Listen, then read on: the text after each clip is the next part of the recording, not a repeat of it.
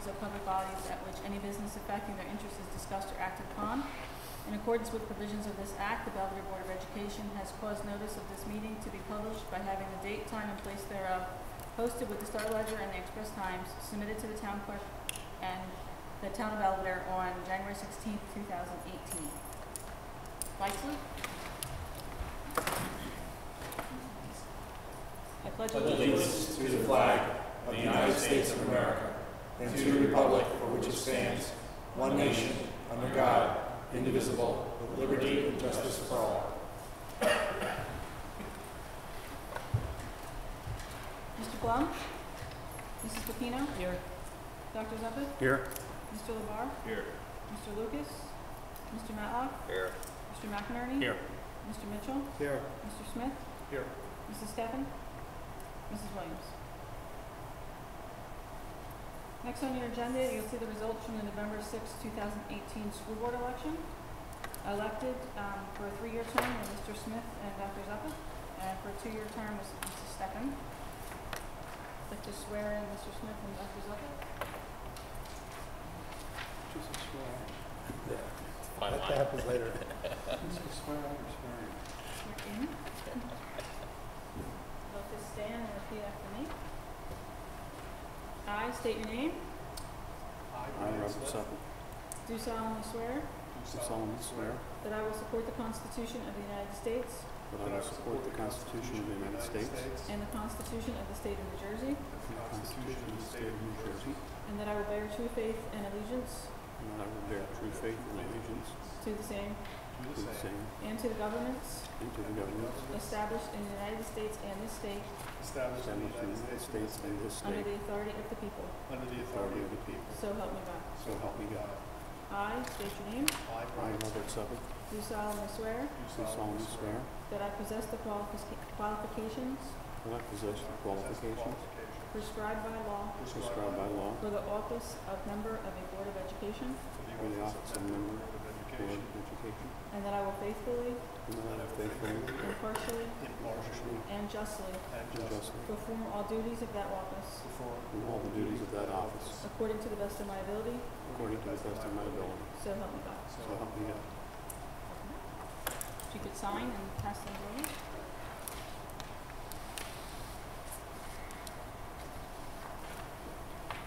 At this time, I'd like to take nominations for the position of President of the Belvidere Board of Education. I nominate Sean McInerney. Second the nomination.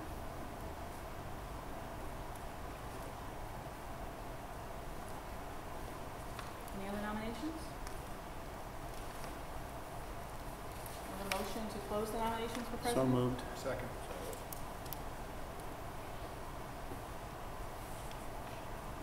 All in favor? Aye. Opposed? Mr. McInerney? Please take back in. Drop my phone.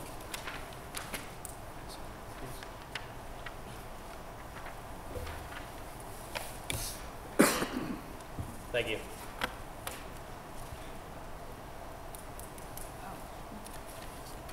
Can we vote on Mr. McInerney? All in favor? So you did vote. We Roll did. call. We can do that. Guess I'll have an attorney here. Mrs. Pepino? Yes. Dr. Zuppet? Yes. Mr. LeVar? Yes. Mr. Matlock? Yes. Mr. McInerney? Yes. Mr. Mitchell? Yes. And Mr. Smith? Yes.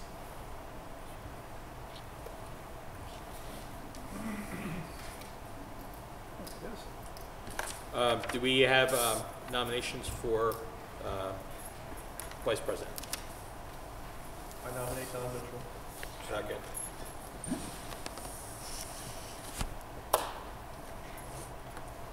Any other nominations? I move the nomination to be closed. Second. All in favor? Aye. Aye. Any opposed? Any abstentions? Congratulations. We'll vote on that as well?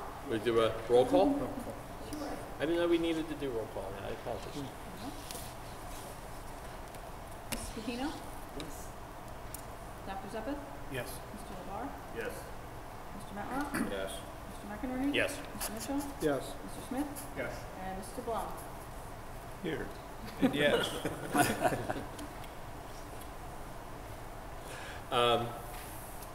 Board committee appointments, so if we could just, Shelley, can we get out the current list to the board members?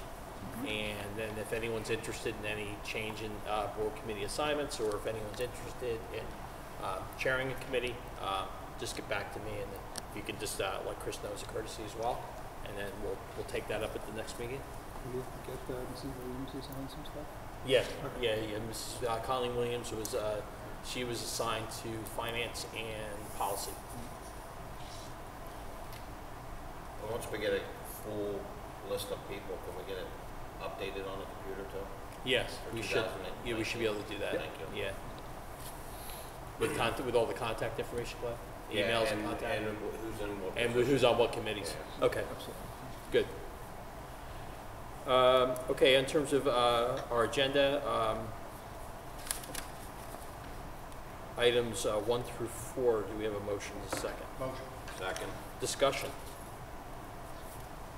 Just note, we did not put a July board meeting date on there, as we tend to have attendance issues in July.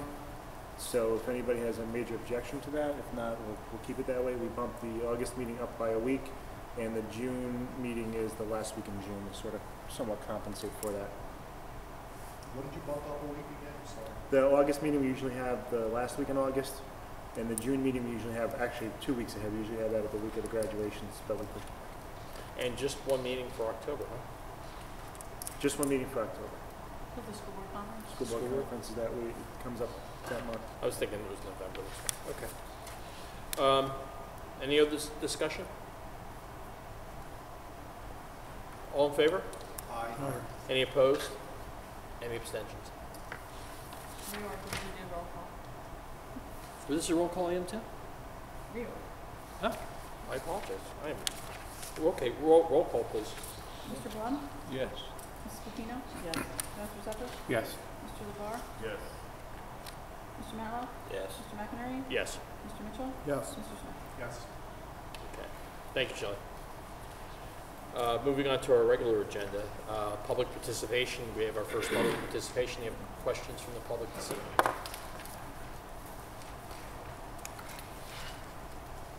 I'm Sarah Strong, and I'd like to really thank Officer Riley and the Belvidere Police Department in helping with my forensics talks this year.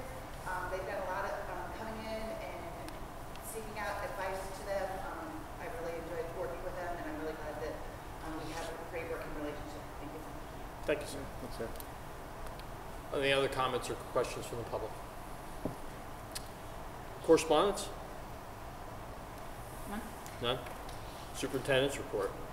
Mr. Tuck, I just want to apologize. The signboard is not operating at the moment, which is why we wanted the meeting up there for tonight. I know you always look for that, but we've been having some signboard issues, so hopefully have that corrected as soon as possible. Just a few things to mention. Probably the most exciting thing is the opening of preschool yesterday. It was a tremendous morning, having the kids come in with their parents and went on the van. Thanks to Morris Scott for doing the back and forth. It was just fun to see the little kids. And Mr. Carabinius isn't here, but we actually already had an issue. We had to talk to the kids about wearing shoes during nap time. It was a little bit of an issue, but it's a lot of fun. But I do want to thank Jimmy Barrick and the guys for getting their room together, specifically Bob Hunter. Spent a lot of time over break painting and really getting that room together. It just looks amazing. And if you haven't had a chance to stop down, feel free to do that. It looks great. Mrs. Endyke is off and running with her class. Ms. Scott has helped out quite a bit too, getting everything up together. So we've got a great team there, so we're really, really excited. So I think it's going to be a great success for the district. Great. Just the things we always like to mention. Winter sports are in full effect. We're going to have the girls basketball team playing tonight, so feel free to come out and catch a game. You know, the kids always love to see all the adults come and see them play. And then two really final things. One very interesting ruling that was made by the New Jersey, I think it's the appellate court, basically striking down the park graduation requirements, which we believe would extend also to the New Jersey student learning assessment requirements for graduation, but the class of 2020. So this year's juniors was that first group that had to pass one, which was the English 10 and algebra, but that got struck down. So we are in limbo at the moment, and what that means, the majority of people that I've spoken to believe it'll probably put an end to Park for sure, and a possibility of putting an end to standardized tests as a graduation requirement as well. So we're waiting to see. The commissioner reached out to all the superintendents yesterday personally to say, hang in there, basically. We're waiting to see what the state does and then what the governor does on it. But it was a significant ruling that we've been following the park saga since it's come in. And then finally, I'd like to just take a moment to announce our Wall of Fame inductees for this year, 2019. I'll read them off. Gene Brandt, who I believe is associated with the wrestling program. Congratulate him. Our field hockey teams from 1989 and 1990, which were both state champions, will be honored, as will Sal Ubroth, as she'll be honored, one as a coach of those teams, and secondly for her dedication to the district for many years. We also have William Thompson, Billy Thompson, who's the current CSA over in White Township, who did some great things here academically and athletically. And finally, one of our board members, Mr. Tad LeBar, will be inducted.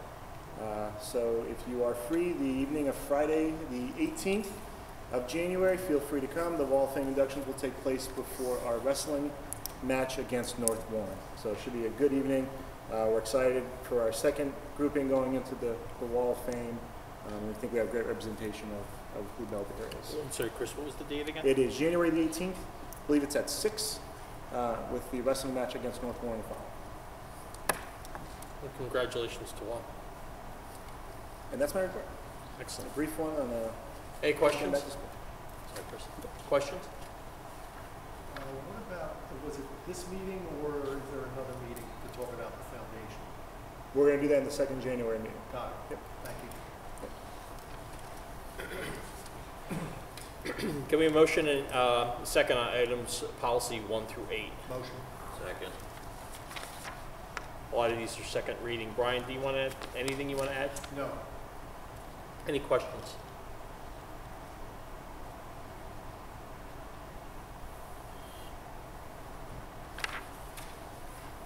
All in favor?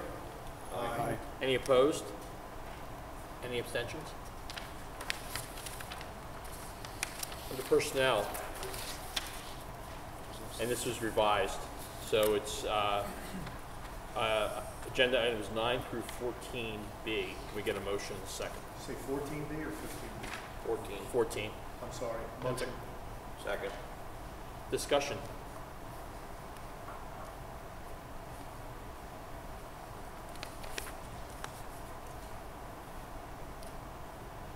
Just trying to look. The 14A and 14B were two positions that came up since our last personnel meeting, but the other ones we did talk about in person.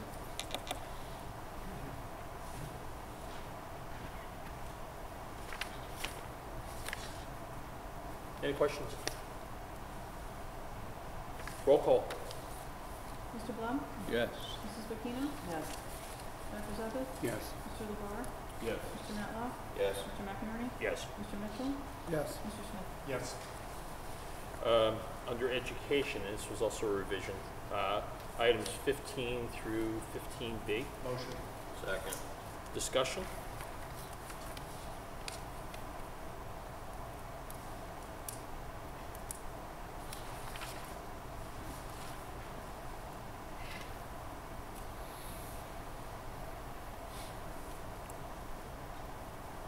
All in favor?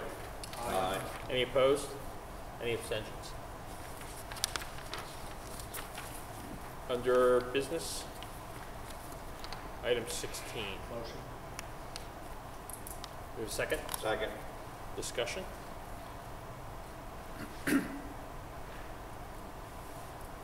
All in favor? Aye. Any opposed? Any abstentions? Under continuing business, The only thing I would add was, as Brian mentioned, the foundation discussion will take place at the next meeting. okay. And the one thing I would add too is I talked with Shelley just online earlier today. We do still have an open board seat. we'd only gotten one response through getting the word out, so we're going to re-advertise. We can't consider that candidate, should consider the person who responded. But I just thought with the holidays that it was prudent for us to put the word out one more time. So we're going to do that through, I guess, a couple different venues, correct? Right, we're going to ask the principals to put it on their signboard outside each building, and we'll do an all-call. I know the principals who are active on social media, Twitter specifically, had already put that out there, but we'll just ask them to do that again. Okay, thank you. Any questions on it? Any new business? Sean, Yes. I had mentioned last meeting about the Booster Club and the finances. Are there rules and regulations for the booster clubs? Do they have bylaws or that type of thing? I think some of that we're going to discuss in exec. Okay. The answer to the bylaws question is, I believe there are bylaws, correct? There are bylaws, yeah. Okay. But more deep? Do they use them? They're required to have bylaws. Whether they can produce the bylaws at this point is a separate question. I think that we need to do something with that as far as, because they are operating on district property, that there should be financial disclosures by them as to what money they've raised at what events and where the money went. Right now, to answer the question, Rob, is we do require that. It's just that it's a once-a-year requirement, and it's usually July that we ask for it. So, Do we have disclosures from all of them? I'd have to go back and check. I know I would say we have disclosures from the majority of the booster clubs. I can't say 100% all of them. I think that's something we need to take a look at. When you say disclosure, we're talking about an accounting of what was raised and what was Yes. spent, Yeah. correct? Yes. Okay, I just want to make sure that we're clear in terms of what the question was. Just the fact that they're at soccer games or whatever and selling hot dogs and whatever and cookies and cakes and Right. drinks and that type of thing, and they're raising that money, and it's like, okay, where did it go? Right. What do we do with it? Just because it's on district property that they're raising the money, and from people who are at those events, I think that they should disclose to us what happened with that. Yeah, we actually I were would talking agree. about possibly definitely seasonal rather than a once-a-year. How do we want to say it, accounting for I it? think it would be Because I think something a lot of times, and this would be a good example where by the time you get to July, I think like 30 Out of days sight, out of after the mind. end of the season, Yeah. they should have that disclosure to the board. And the board should approve all fundraising activities. we have to look at policy related to that. So I I think that we believe should. it is in the policy. Yeah, so I just want to make sure, I just want to refresh myself in terms of what the policy requires. I don't know if it has a 30-day requirement, Bob. 30-day requirement. It is in there? Oh, I don't know. No, that's what I'm saying, yeah. I don't think it is. Yeah, so that's my point, is that, you know, if there is policy, let's take a look at the policy and then make sure the policy is actually being enforced. Bob, you good? Okay. We're gonna do, we have an exec session, we're gonna do that, or we're gonna do the public participation first? do public participation. Yeah, so we're gonna do our public participation, then we do have an executive session. So we're pointing out our agenda for our second public participation. Any comments or questions from the public this evening?